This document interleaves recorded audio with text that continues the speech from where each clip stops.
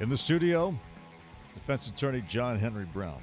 Probably at this point is the most famous defense attorney in America, given that he's representing Robert Bales. Luke, go ahead and ask the big question. First of all, thanks for coming in, John. And I guess we wanted to just start by asking you the obvious question, which is, did your client commit these murders that he's accused of committing?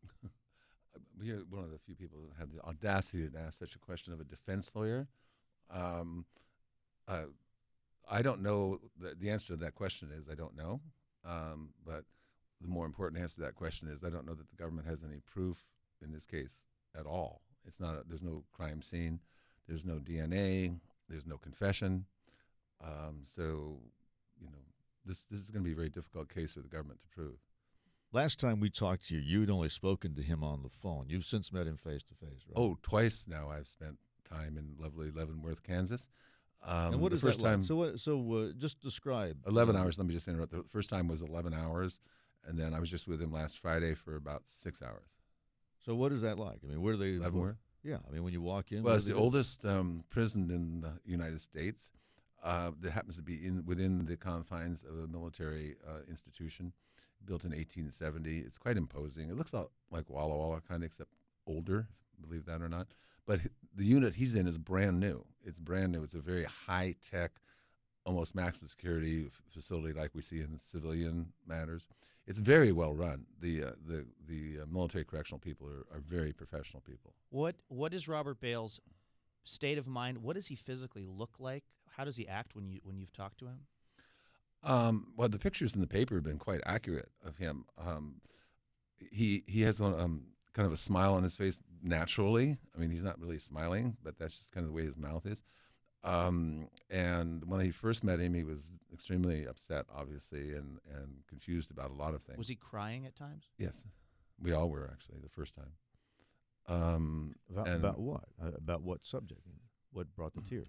I was concerned about was the boys on the ground, quote unquote. He's 38 years old. He's older than most of the other soldiers over there, and he felt very responsible for them and was concerned that the allegations against him would lead to danger for, quote unquote, the boys on the ground.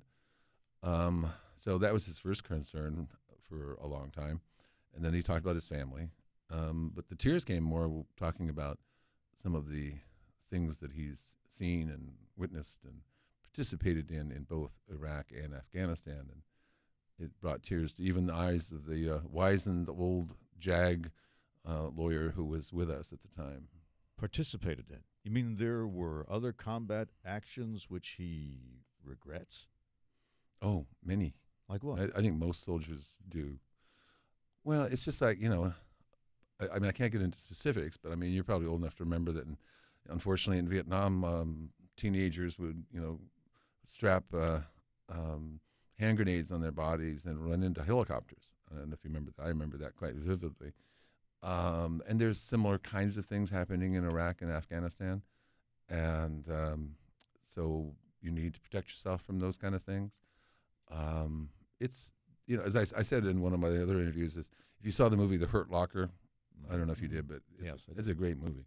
But really hard to watch, in my opinion, but a really good movie. But, it's really a Disney movie compared to what Sergeant Bales has told me, picking up body parts and putting them in bags. And, it's just horrific.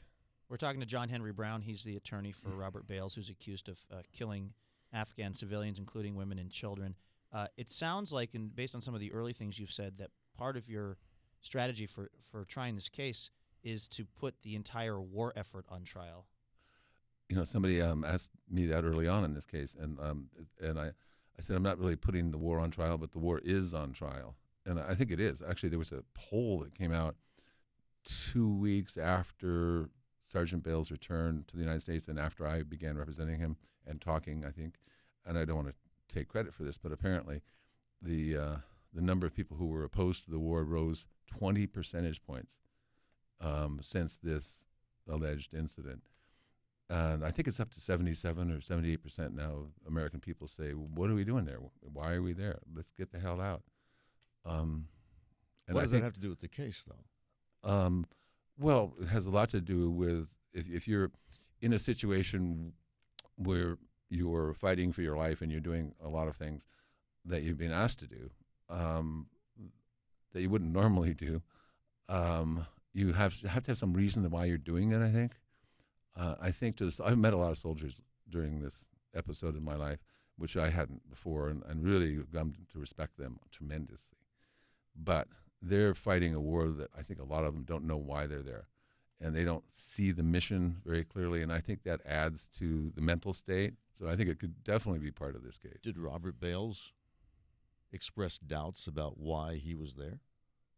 I really can't, because of the delicacy of this, tell you what Robert has told me or not told me, okay? Mm-hmm. Because, the government's making some effort to try to get him to make statements. So are you going to say that American public opinion, which has, as you say, turned against this war, majority now say we should be out, is American public opinion affecting the mindset of the soldiers there? Oh, absolutely. But I think it's kind of almost the reverse of that, Dave.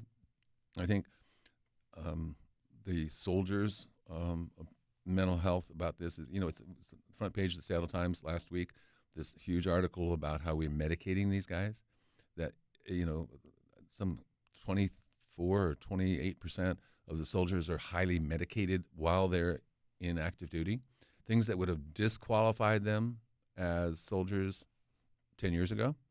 So now the government is giving drugs to these guys, and that could become an issue in this case for sure.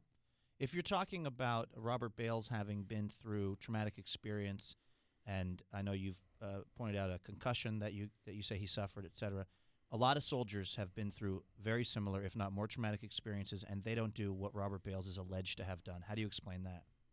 No, that's true. A lot of people don't do a lot of things that other people do. That doesn't really do anything for me, that kind of a question. To me, that's just, I don't even kind of respond to that. It's everybody's different, and everybody's individual makeup, and certainly everybody's brain chemistry is different. Okay, well, let me ask it this way then. Is there something about Robert Bales' story that's mitigating in your mind and specific to him that would explain why he might do something like this, or at least kind of justify it in some way? Well, you left out the word alleged again. See, and I don't want to. I'm very serious in these cases. I'm not certain the government can prove anything, so I'm not going to go down that road. I think first, just like everyone else, Robert Bales is entitled to see evidence that would be convinced beyond a reasonable doubt that he participated in these events, which I think is going to be very difficult for the government to do. So I don't really want to get into the mental state or anything like that yet. But not prove anything? Meaning, well, we know that 17 people died, right? No, I don't know. How do you know that? We don't even know that. Well, we know that's what's in the the document they give you, in civilian courts, called an information, but they give you an indictment, and we have that, and it has identifies 17 people, kind of,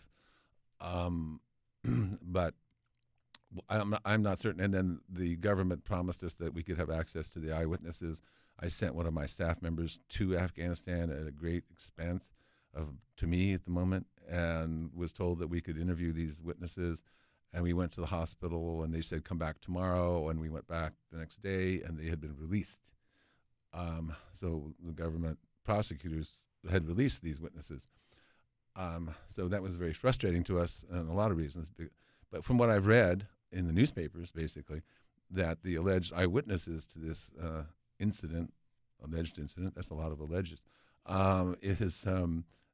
there's different stories. There's a story, apparently one of the eyewitnesses saw certainly more than one, like up to, I think, 16. There's one eyewitness that said they saw 16 soldiers. There's another eyewitness. Does it mean more than just Robert Bales? 16 soldiers? Yeah. According. So are you going to put forward? That's what's in the papers about one of the eyewitnesses had said. I mean, might you end up putting forward an argument that Robert Bales did not act alone? No. No, my argument as a defense lawyer, as you all know, is prove it. So that's where I am. I've seen photographs, though. You've seen photographs. Actually, the photographs I've seen, to be honest with you, are not very specific about anything. The only photographs I've seen are it looks like an old station wagon with some people who are alive and obviously mourning in the back of the station wagon, and there could be some bodies in there. I don't know. The government has not. They have not been giving us, and I say the government, I mean the military, has not been giving us what we traditionally get in discovery in this case. So we don't have photographs. You know, they haven't even let us see the supposed blimp picture. You've heard about that, No, right? I have not. You haven't heard about the blimp picture? I tell you what, we're going to take a break, and you can tell me about that. And I also want to know what your rights are in a military court. You're going to come in and say you haven't even proven that 17 people died or that he acted alone. And do they have to even listen to you, or can they say, I'm sorry, this is a court-martial, and we're not I'd be happy to answer that. All right. When we come back with John Henry Browne.